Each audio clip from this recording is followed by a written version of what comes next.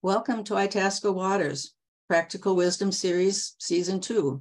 I'm Shirley Leggering, your host for today. We have a whole new lineup of speakers and topics this year, and some of them may even surprise and challenge what you know about the subject. Itasca Waters is a nonprofit whose goal is to educate residents in Itasca County about keeping our water clean, both for the environment and the economy. We have been teaming up with like-minded people for 14 years now, and you can read about those projects on our website at itascawaters.org. If any of that is of interest to you, please consider becoming a member or a volunteer to help support programs like this.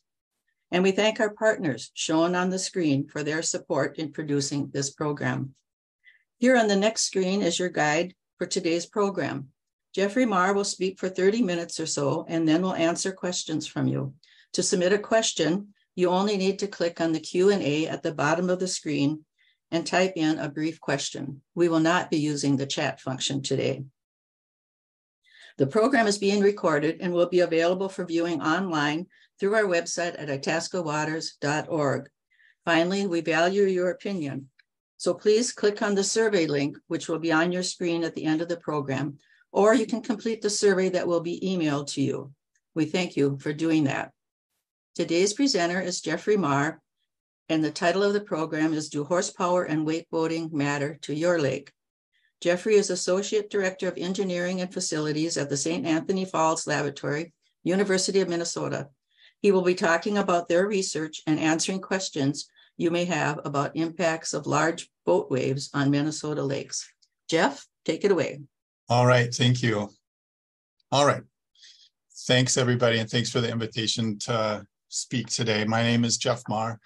I'm a civil engineer, a hydraulic engineer that works at the University of Minnesota. I work at a laboratory called the St. Anthony Falls Lab, located in Minneapolis, right at the St. Anthony Falls itself. I'm looking out right now at the Mississippi flowing pretty high still.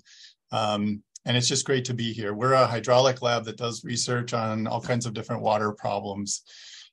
Today, I'm going to talk about our work over the last few years, focusing on recreational boats, focusing on wake surf boats, as well as non-wake surf boats. This work is being done by a small but mighty team here at St. Anthony Falls Lab. I list my teammates with Andy Riesgraff, who's a close colleague and has his fingerprints all over this work, Bill Herb, Matt Luker, Jess Kozarek, and Kimberly Hill. So I'm presenting on behalf of our group today. So what's the motivation for this research? It really starts back in the late 2019, 2020, when we started to receive phone calls from different citizens across the state of Minnesota and outside of Minnesota about wake surf boats, wondering if we're doing any research on this topic. And through those kind of communication efforts from citizens, we started to look at this topic. The answer at that time was no. And so we started looking at papers, what kind of information is out there on wake surfing on these larger boats and just recreational boating in general.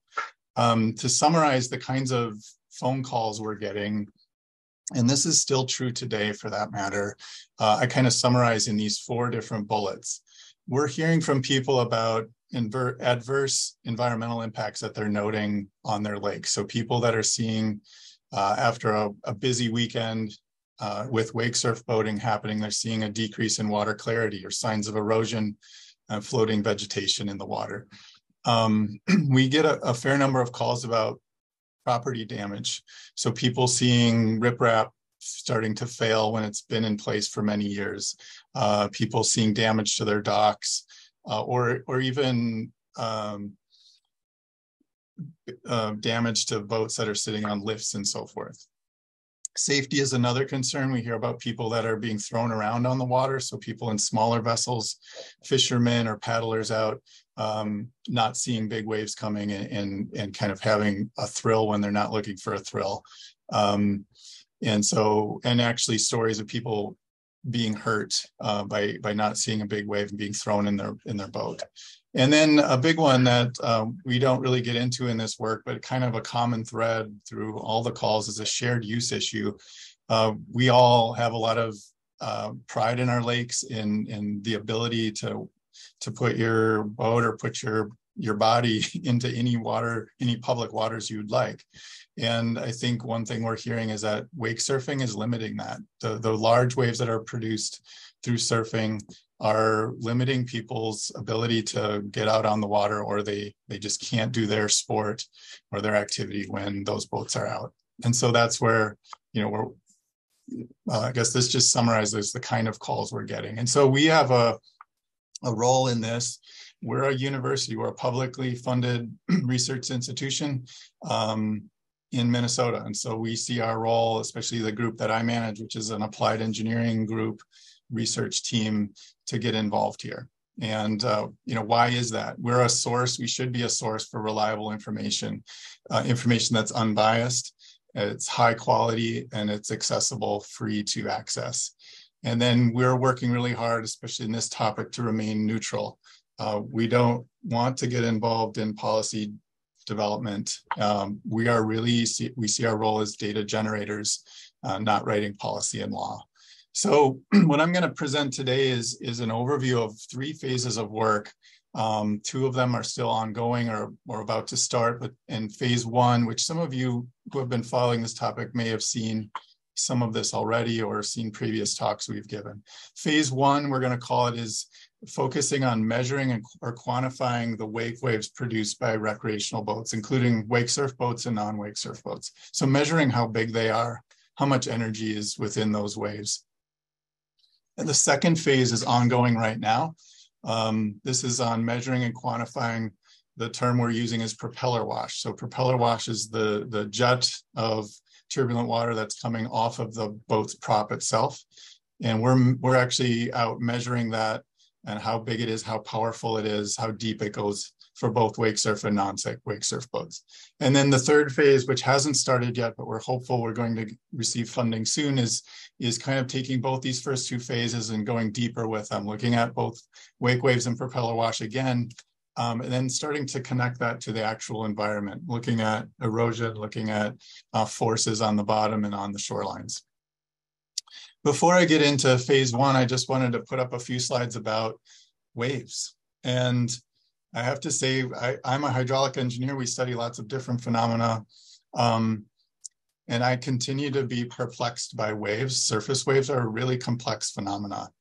And so I wrote here, the physics of surface waves and vessel wakes is a rich topic. This has been studied for 50 years and probably even longer, just the phenomena of the waves that you see in this image, that they scale. If this is a duck or a swan swimming on the water, or it's an ore vessel out of the Duluth Harbor, they're all going to produce almost identical wave patterns depending on certain conditions.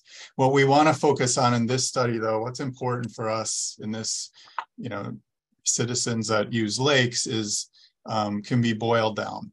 And let me just throw up some bullets. So first of all, recreational boat is displacing water. What do I mean by that? It means that the hull is actually submerged in the water, and as it's moving, it's pushing water out of the way or displacing that water. And that's what produces the waves that we're going to look at. There are 3 primary phenomena resulting from the displacement and from the boat's motion. And the first is divergent waves, and that is shown in the photograph below. I'm hoping you can see my mouse here, but I'm pointing at the waves that we're familiar with that come off the bow and kind of move out laterally from the boat's traveling. Those are divergent waves. There's another type of wave that's produced that's called a transverse wave. And you can see it in this image here that kind of cut across the boat's wake itself. And they are moving in the same direction that the boat's moving. Those are called transverse waves. And I note on the right here that these are only going to happen at speeds that are relatively slow, below hydroplaning speed. And then the third phenomenon is propeller wash. And I'll have a slide on this in a little bit. But this is the turbulence off of the prop. And you can see in this image a nice prop wash is being shown here. And these are actually the air bubbles that are coming back to the surface from the exhaust of the motor that's injected with that prop wash. So those are the three effects that we think are most important in this issue of recreational boating. There's much more involved. There's some really beautiful hydrodynamics involved in these waves that I'm not going to get into today, but so I just summarized these three areas. Another kind of background information I want to give here is, let's just talk about displacement of a hull versus hydroplaning. So I put three different images in here. And for those of you, I'm assuming many of you have been in boats. You've maybe pulled a water skier, or you've been a water skier, for example. You know all of these different situations. The top box is going to be called displacement mode. And these are really out of fluid mechanics and naval architecture. Different groups use different terminology, but displacement mode is, think about that as a really slow speed. You're just pulling away from your dock.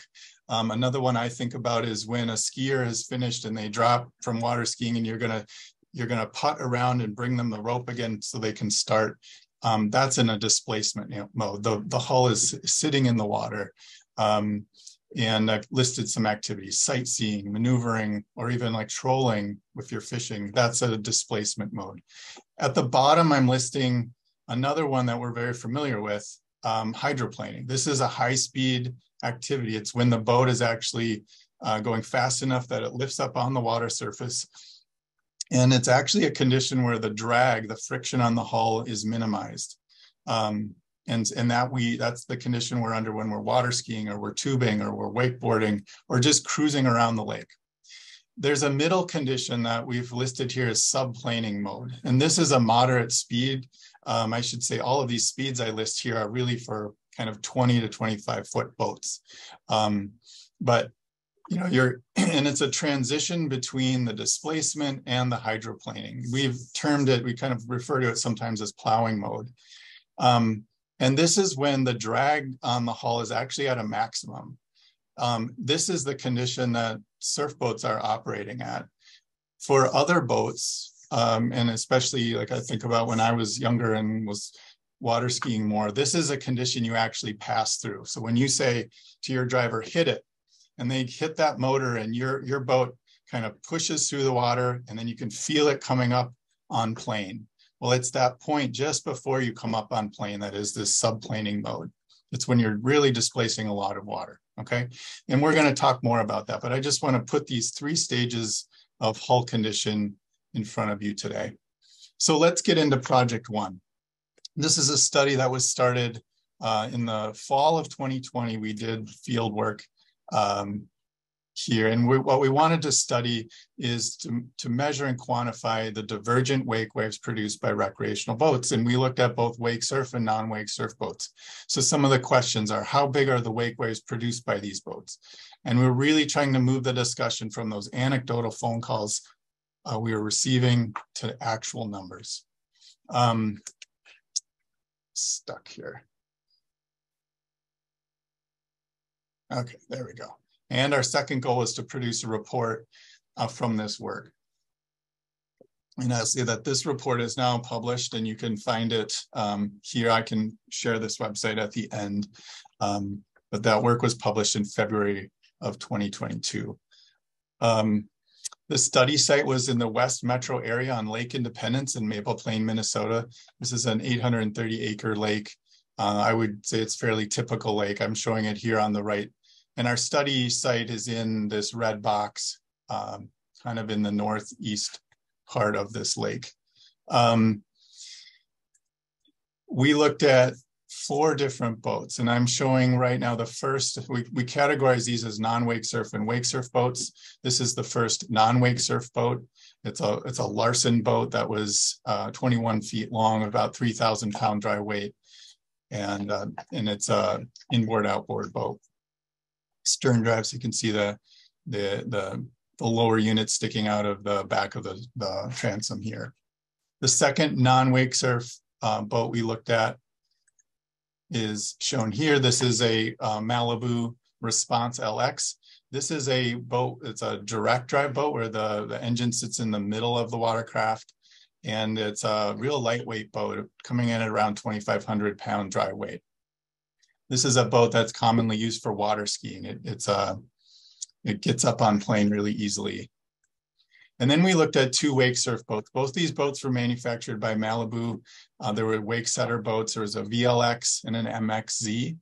The horsepower on these boats was both 450 horsepower. And the MXZ was a bit longer. It's 24.5 feet long. So a little bit longer, a little bit heavier boat than the VLX.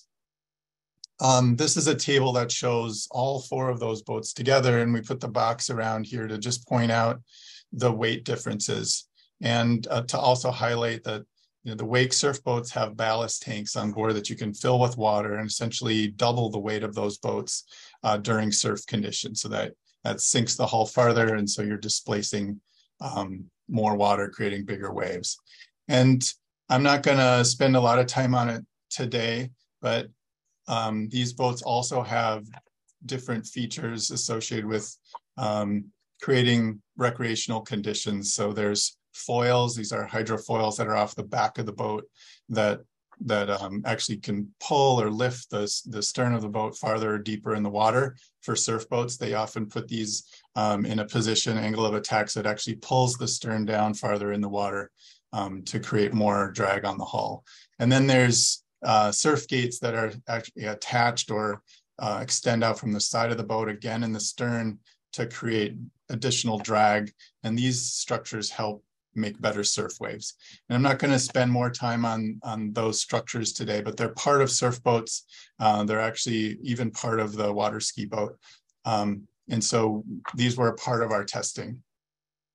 Okay, the next couple of slides, I'm going to talk about the conditions that we operated on in this study. And I'm going to share 2 of them today. The first we call condition 1A. And this was a condition where we're trying to produce, for the non-wake surf boats, the largest wave that we could generate with the boat. So I list here the largest wave or plowing, and the speed was 10 miles an hour. For surfing, for the surf boats, we put it in surfing mode. So this was, the ballast tanks were full and we're traveling at 11 miles an hour. And those other shapers and the hydrofoils were deployed. So that's condition 1A. And I put this image in the upper right so you have a visual that this is the kind of condition we're using. Condition 2 is the hydroplaning condition. So this is all boats running at 20 miles an hour. They're all on plane, and the ballast tanks and the foils are turned off for the wake surf boats. Okay, so this is a cruising condition comparing these all together. Just quickly on the data collection is really important for us. This is something we have good expertise here at Minnesota. And just to summarize, in the upper right corner is Lake Independence in our study site. And we deployed 5 different positions out from shoreline, different sensor systems that can measure wave height and can measure it really accurately and quickly. The 3 in blue are mast-based data collection, and I'm showing that picture in the middle of the slide. It shows one of our masts. And the reds listed as pads are shown in the lower left corner.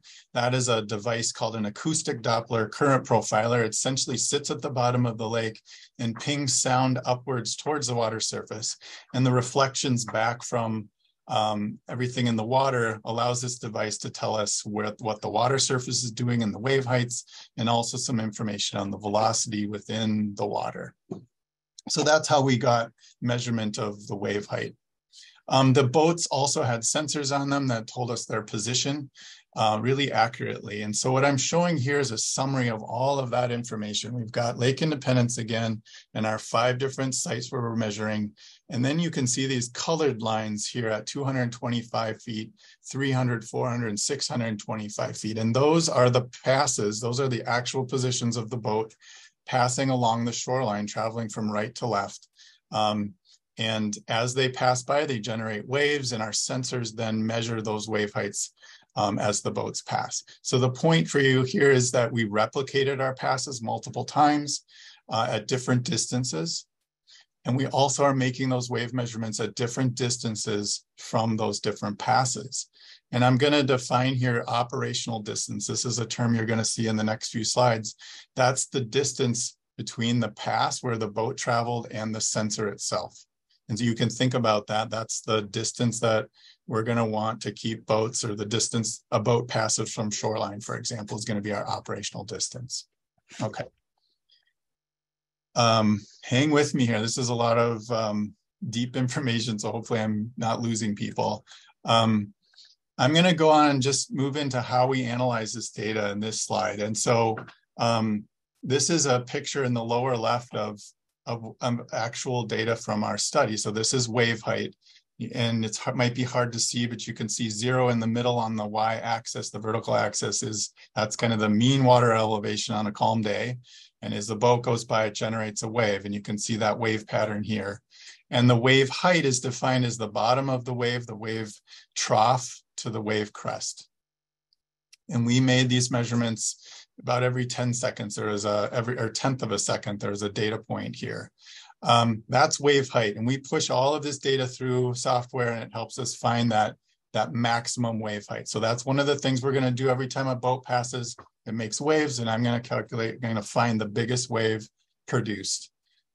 Using that information, then we can calculate a few other things. Again, something I'm not going to dwell on here, but we can calculate the power within each wave. And the power is really the rate that the wave is moving towards shorelines. It's the rate of energy transfer.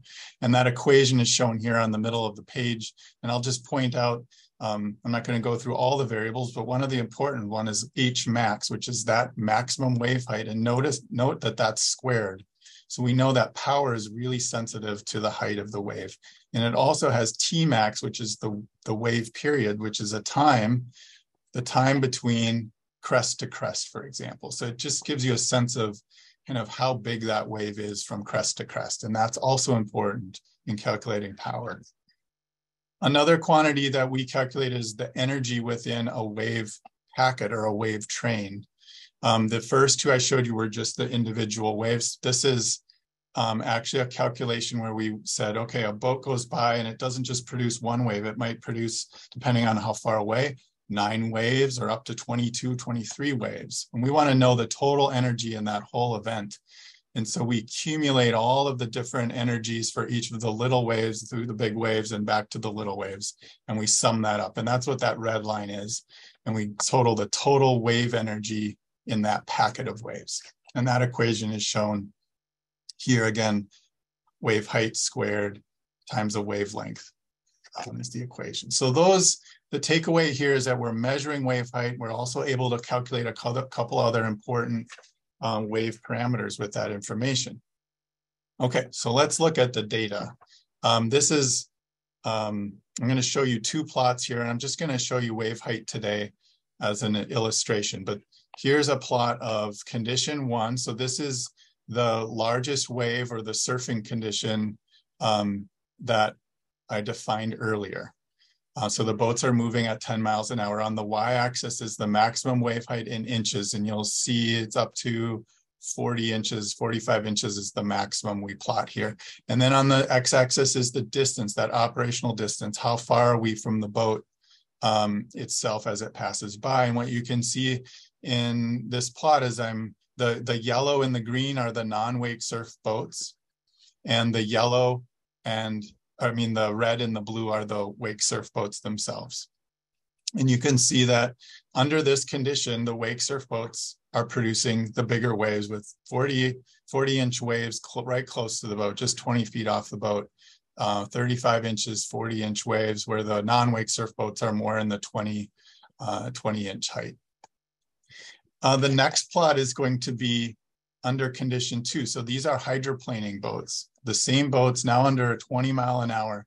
And I have this red arrow that points down to the other plot. And what I'm showing here is I'm comparing the y-axis. Note that on the right, the maximum I'm plotting is 18 inches. And I'm showing you on the left plot where 18 inches shows. So this is just essentially zooming in because the wave heights that are produced during hydroplaning are smaller. And again, the green and yellow are the non-wake surf, and the red and blue are wake surf boats. Okay, so a takeaway here is the wake surf boats produce bigger waves under both hydroplaning and this subplaning condition.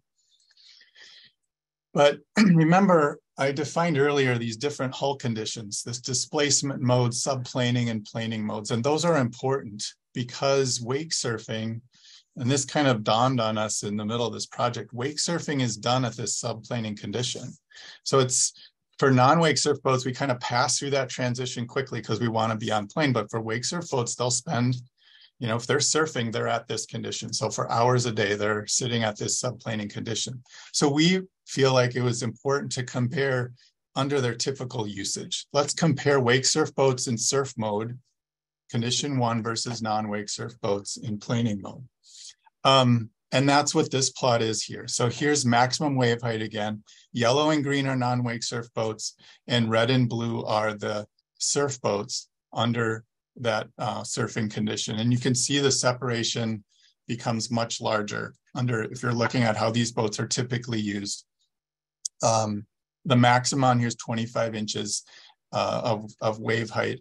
And the summary is shown in the bold here. What we look over this whole 600 feet, wherever you look, the wake surf boats are about 2 to 3 times bigger in height than the non-wake surf boats.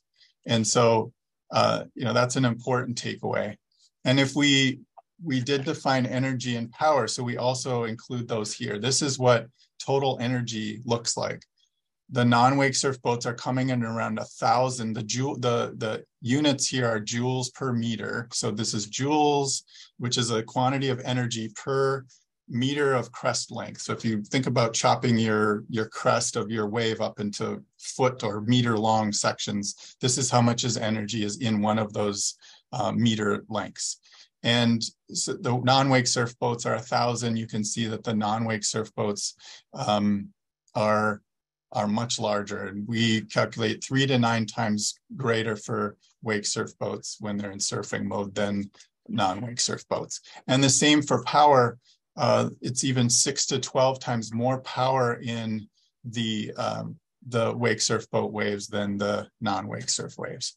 So these are important. And how can we use this information? So one thing you'll notice, and sometimes we get asked this, well, what energy starts to create harm on the lake? What height is too much?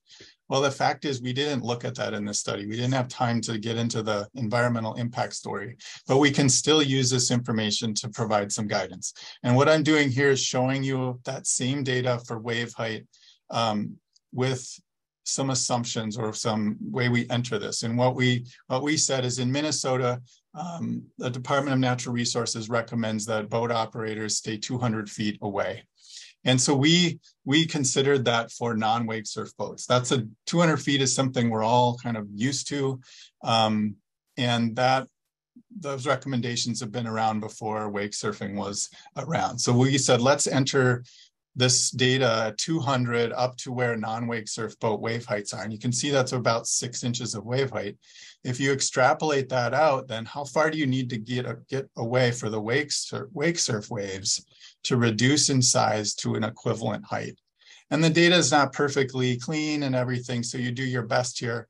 And that's what we get to do when we're engineers, is kind of do our best work, do our best assumptions here. And what we decided is that greater than 500 feet is needed for that for the wake surf boat wave heights to decrease to a point equivalent to a non-wake surf boat at 200 feet. So we can do the same in these two plots for if we consider energy. Let's say energy is the most important or power is the most important. The conclusion is really similar. We need wake surf boats surfing to stay 575 feet or even 600 feet away for those energies and powers to decrease to an equivalent of what non-wake surf boats have. Okay, so that's really what we come out of with the primary findings from our first study. That first of all, we compared these boats. We quantify the difference in wave characteristics between planing condition and transition to planing or this subplaning condition. In all those cases, the wake surf boats produce the largest waves under all conditions. And that makes sense because they're made to make big waves. They're big boats. How a boat is used is important to consider, as the wave characteristics are vastly different between how you use the mode. how they're used out on the water. And that's something I think was an aha moment for us, is that wake surf boats are really a new way, a new operational mode on our waters. And so that's why we really need to think about their use and their safe operation. Our data suggests greater than 500 feet are required to achieve similar characteristics to non-wake surf boats. So I'm going to keep going, but this really wraps up what we did in phase 1. I want to just take 10 more minutes and talk about the second 2 phases of work. This is our second phase work. It's focusing on what we call propeller wash. And I have this little cartoon here that shows what I mean by propeller wash. The gray triangle is the jet of water that's projected down into the water column. Newton's third law of motion, right? Every action, there's an equal and opposite reaction. So for these boats to move forward, they need to be pushing off the water. They need to have a reaction force, and that's what prop wash is. This project, the objective is, again, like the previous study, is really to measure, quantify the characteristics of prop wash produced by boats, because the literature is just not there for us to understand the impacts. And we're going to study both wake surf and non-wake surf boats. Some of the questions we hope to answer: how deep does propeller wash penetrate into the water column? At what depth does propeller wash begin to interact with the lake bottom, and what happens when it does? Other questions about how long does it take for the turbulence and the velocities in the water to subside? And again, to try and put some numbers on observations. And then, of course, we really are hoping, our goal is to produce a report that we'll publish and make accessible for y'all. This work was done on Lake Minnetonka. It was done here in the Twin Cities. Most are familiar with Lake Minnetonka. Here's a graphic of it. We were working on North Arm Bay, and the red box shows where we were working. And this is another view, even closer view of what our study site looked like. So this is an aerial view that Andy has drawn, showing different things on here. It shows essentially the boat paths are these colored lines. So we move from the top of the image to the bottom with these different boats, and they pass through a couple buoys, or there were marked red buoys. Essentially 2 locations where sensors were located on the bottom of the lake, and we measured propeller wash. So some of the other sensors here in the blue X is light and temperature changes, chains that were measuring temperature changes in the water column. We had water quality sondes that measured turbidity. We had our velocity meters located on the bottom. And then we also made water quality samples. This is an image of that, again, that ADCP that I showed you earlier, mounted on its mounting pad. This was deployed in 27 feet of water. And we also put a different kind of sensor. This is another velocity sensor that was downward looking, measuring just maybe 9-10 inches off the bottom, and measuring the velocity. And these were all, we had quite the sophisticated contraption here to drop these down to the lake bottom and then put these buoys out so that the boat had a narrow kind of goalpost to go through. So we were certain the boat is going over the center line of the sensor. And I can tell you that was a lot of fun to deploy every day. So we also did water sampling, and this is important work. We grabbed, these are called Van Dorn samplers. We kind of made our own sampler here. This was made by one of our undergrad students last summer and worked perfectly this fall, or last fall, when we collected water. So this just grabs water samples at different depths. And the important point is we did this before the start of the experiments, and then we did it after the first pass, and then we did it after a 5th pass. So we have kind of the history of how water quality changed as the boats drove over. The different boats we looked at here, we looked at some big boats in this study. We looked at 5 in total. 3 were non-wake surf boats, and I'm showing these here in the photographs. The left one is more of a typical boat, 20-foot long outboard. The largest on the right was a massive cruiser yacht that was 36 feet long with 760 horsepower motor in it. So you can see the big range of boats we're looking at here. The wake surf boats, 2 boats looked at here. One was a Nautique Super Air G23. This is a state-of-the-art boat. It was a 2022 boat, 600 horsepower engine in this boat. And then we looked at the same wake setter we studied previously. It's 450 horsepower boat, 21-foot length wake surf boat. Okay, so those are the boats in this study. And some of the conditions here, I do a little flip-flop on the conditions, but in this study, condition 1 is going to be the on-plane speeds. You can see all those boats are running at 21 miles per hour, except that big yacht. We had to go a little bit faster to get it up on plane. So those are those speeds. And the ballast tanks were not full for the wake surf boats. And then in the condition 2, we're going to look at that subplane speed where the boat is just at that transition again. And it's the speeds for these boats for the non-wake surfs were 9 miles per hour. For the wake surf boats was 11.6 miles per hour with the ballast tanks completely full and all of the other surf gadgets deployed. Okay, so those are our condition.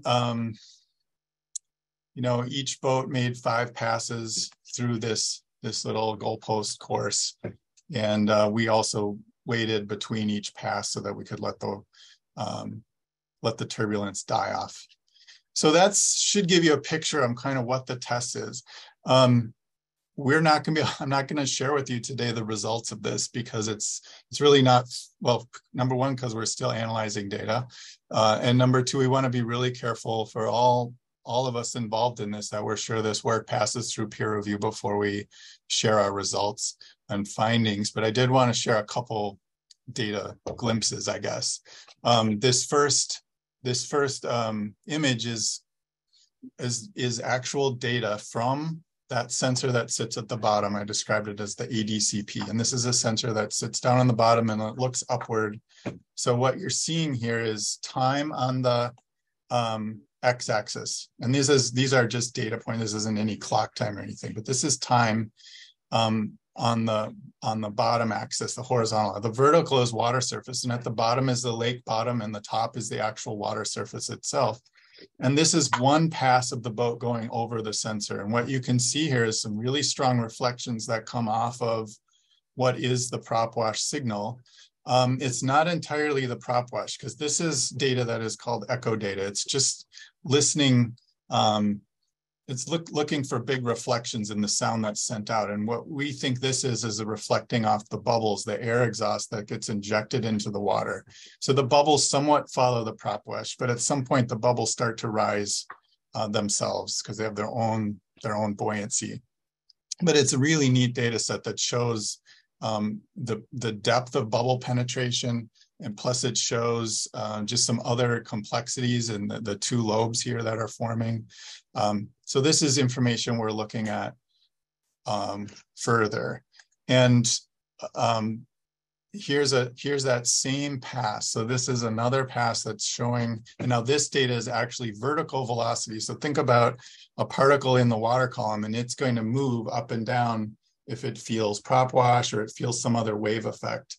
And so the intensity, I can't remember which direction is which, but let's say red is moving upward, blue is moving downward. And you can see here the real clock time. This is 1:36 in the afternoon.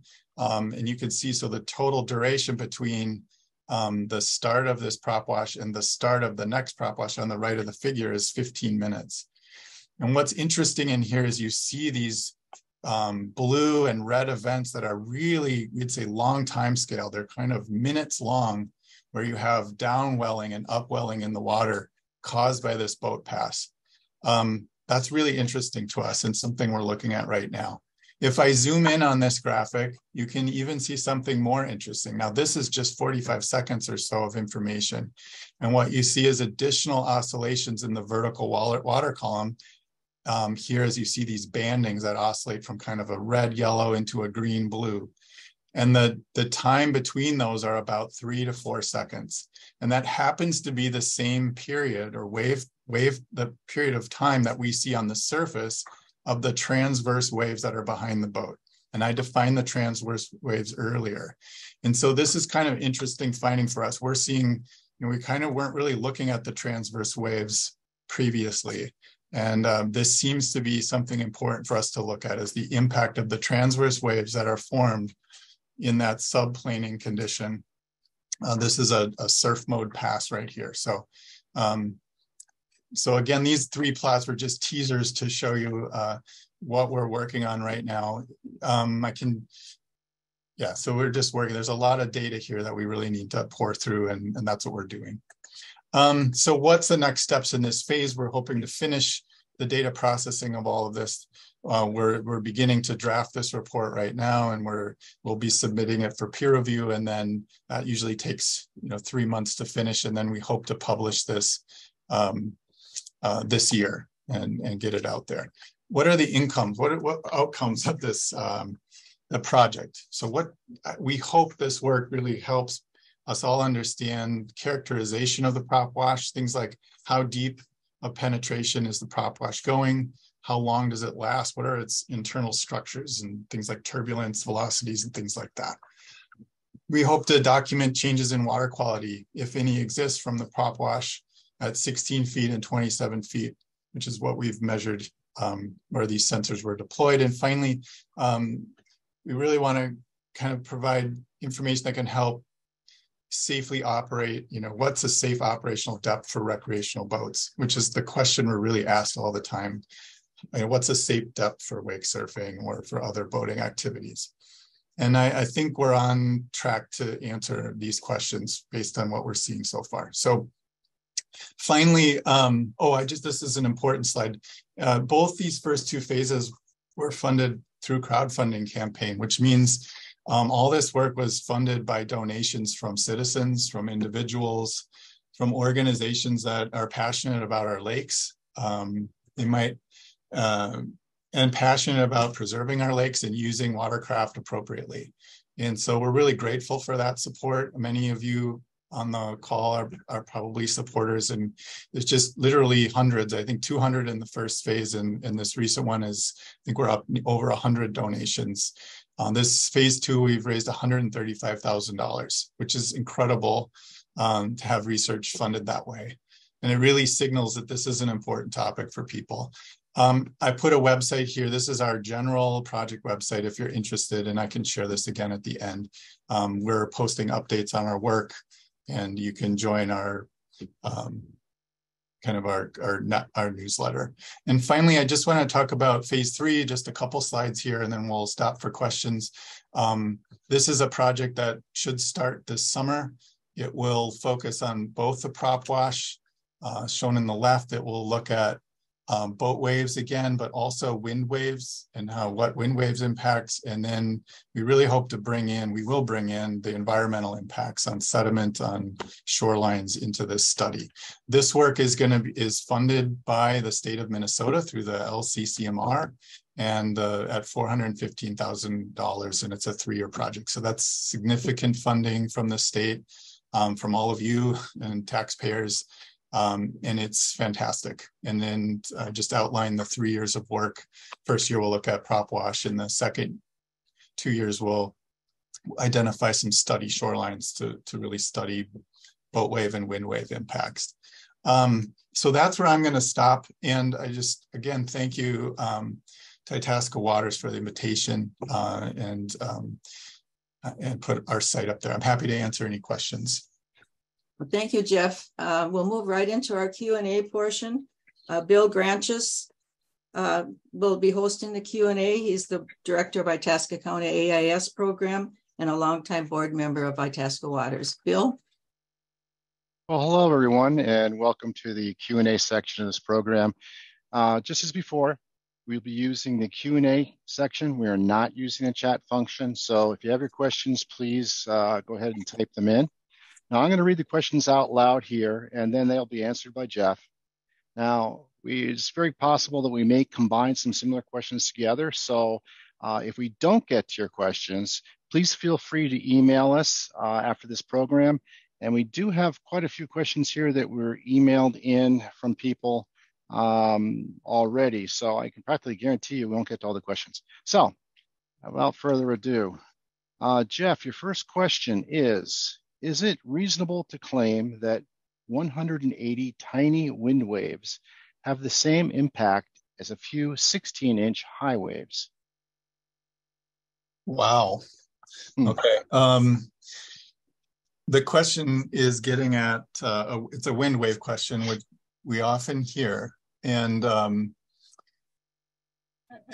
me just summarize it another way. You know, when a storm wave can last for 4 hours or more, right? We can have a shoreline that's hit with wind waves. How does that compare to smaller number of large boat waves? That's what we hope to get to in our third phase. We haven't studied in this project wind waves themselves, and so I can't answer that directly. We will study storm waves and actually make measurements on suspended sediment concentrations or changes in erosion, things like that. What I do think, a couple things. I think a lot of times in natural systems, we think about a threshold towards failure. And we know that different shorelines, and same in rivers, that shorelines can armor themselves and kind of protect themselves because they're used to seeing a certain type of wind wave. It's when you exceed that condition that is kind of equilibrated to that you start to see failures. Think about if you put riprap on your shoreline, when you design that riprap, you design it to a maximum wave height that you're going to see. And so the riprap, any smaller than that wave can handle it. It's when you exceed that things can go wrong. So that's why we think about thresholds, and perhaps wake enhancement, wave enhancing technologies in boats can exceed what lake shores have equilibrated to. The second thing quickly is that wind-driven waves are extremely sensitive to the fetch, the lake distance, and also the prevailing wind directions. And boating isn't. So there are shorelines that see the big winds all the time, but and armor themselves for that. The question that we want to look at is boat waves can bring big waves to anywhere on the lake, even lakes that are sheltered and don't see big wind waves. And that's the thing we want to try to get at with our study. So hopefully that answers some of the question. Thanks, Jeff. The questions are just really starting to pour in now. Real quick, is there going to be a PFD available of this PDF of this presentation available? I believe so. I'm happy to share a PDF with Itasca Waters to post. Okay, so people can let us know your email address, and Itasca Waters can get that to you. We'll post it on our website. Okay, next question. Some of these are scientific and some of these are more policy, but anyway, is the Minnesota DNR in a position to regulate the type and size of boats and motors based on the size of the body of water if wake boats are determined to cause more environmental damage than previously known? This person lives on Sissy Backwood Lake, which is approximately 1,200 square acres in size. I think the answer is at this time, no. We have not had a lot of contact with Minnesota DNR. I think they're studying the issues. They're certainly hearing from stakeholders involved in the issue, but to our knowledge, I don't know that they're preparing any decisions like that. Okay. Well, here's one loaded with acronyms, which invasive species we're used to, but I don't know what some of these are. Hopefully, Jeff, you do. If you are comfortable speaking to this issue, what generally did the ADV show that was not shown by the ADCP?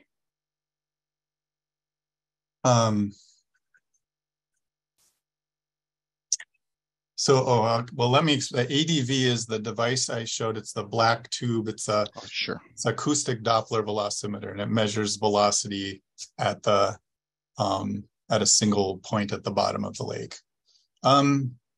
It's hard to, I don't think I can answer that question because we're still looking at that data. I'll be happy to come back in a year and tell you all about what those data say. It's impressive, the quality of the testing and the data that you're doing. And off script here completely, kudos to you for waiting for the peer review. Everyone knows how much pressure is coming to bear on this and how important this is. So it's fascinating to see a detailed explanation of science behind some of the findings that are going to be coming out, hopefully this year. All right, next question. Thanks. You're welcome. In phase 3, will you be testing the largest wake boats that are being manufactured now?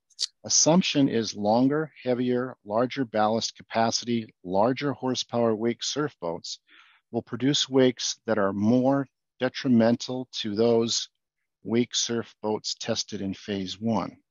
Mm-hmm.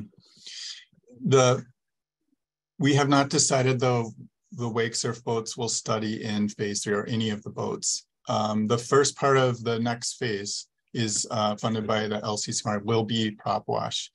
We looked at, I'll just tell you, this is my view. I don't know if Andy and the team would agree, but we looked at mighty big boats on Lake Minnetonka. I would say from what we see on other parts of the state, you're not running 36-foot yachts. And so we'll have to look at what those findings say. And then, one consideration is we've tested the same boats, but we could also look at boats that are more common wake surf boats that are around, central and north central Minnesota, west Minnesota. So the answer is we haven't decided, but I think know that we're going to think hard about selecting boats that are representative of the concerns that are out there. Very good. John B asks, when will the phase 2 report be available this year? Oh, the big question. So the phase 2 report, a lot of supporters out there, really important information to get out to people. Our hope is that report is out. It's not going to be out in the summer. It'll be the end of summer, fall, before that's through peer review and we get it out. Very good. Ooh, here's one. Chuck B, is the SAFL working on an instrument cluster that can be deployed by lake associations or individual citizen scientists?